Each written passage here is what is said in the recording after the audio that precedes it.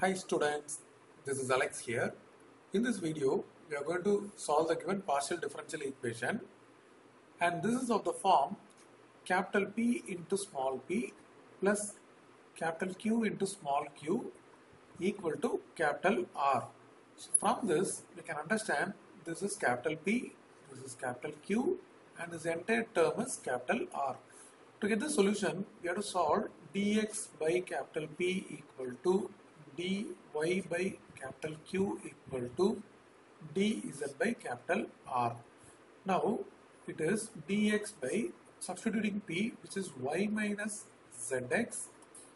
This is equal to dy by Q is yz minus x, and dz by R is, using this as an identity, it is x square minus y square. X plus y into x minus y is x square minus y square. Now we have to use Lagrange's multiplier.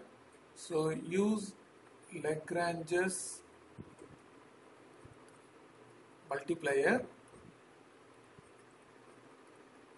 So the first part, let's use x, y and 1. So let's copy this term, dx by y minus zx equal to dy by yz minus x equal to dz by x square minus y square. So here we have to multiply x with both numerator and denominator, here with y both numerator and denominator, here with 1.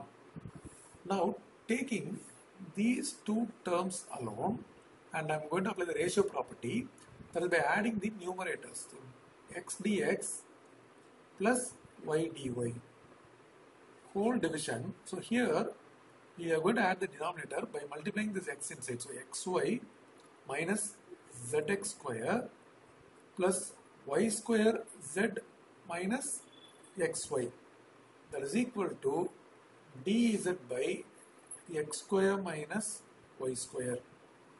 So here we can cancel xy and minus xy.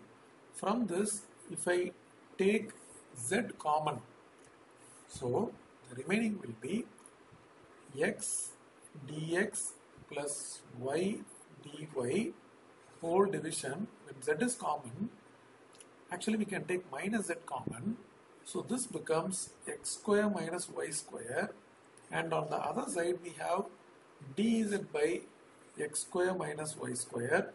We can cancel both the sides, x square minus y square, and finally by cross multiplication we have x dx plus y dy equal to minus z dz.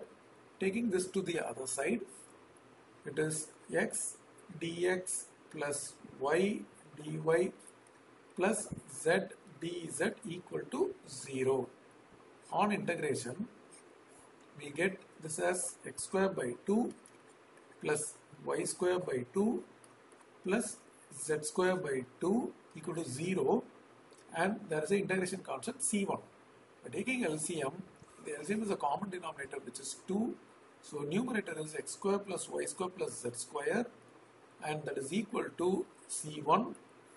By cross multiplication, x square plus y square plus z square equal to 2c1, and this we shall name it as a. In the same way, we have to choose the another set of multiplier. So let's copy the term first, dx by y minus zx, dx by y minus zx equal to dy by, second term is yz minus x, yz minus x, and third term is dz by x square minus y square. Now I am going to use a multiplier. Use Lagrange's multiplier.